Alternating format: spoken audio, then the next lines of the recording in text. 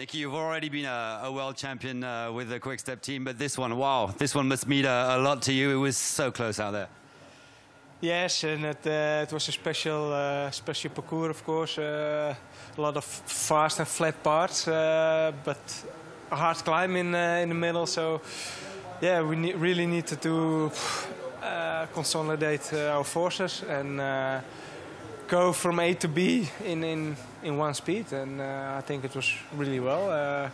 You never can do a team time trial perfectly, but this was pretty close. Yeah. And you kept that energy. You made the difference on the final part, maybe on the descent as well.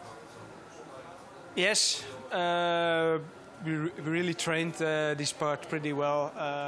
We had videos, even the downhill. Yesterday, I had it on my telephone. I played it 100 times, the video of the downhill, just to know every corner, because it's not so difficult, but it looks difficult because you cannot see the corners. And you go pretty fast. It's really speed on wheels, so it was a bit scary, but we know the route, and yeah, it went pretty well. On the last 10K in Innsbruck, that was fast. We knew it was still far to go after that climb, and we could keep the speed, and I think we made the difference over there. A nice farewell gift for the Quick Step team, for you as well, world champion. Yeah, after 8 years in the team, it's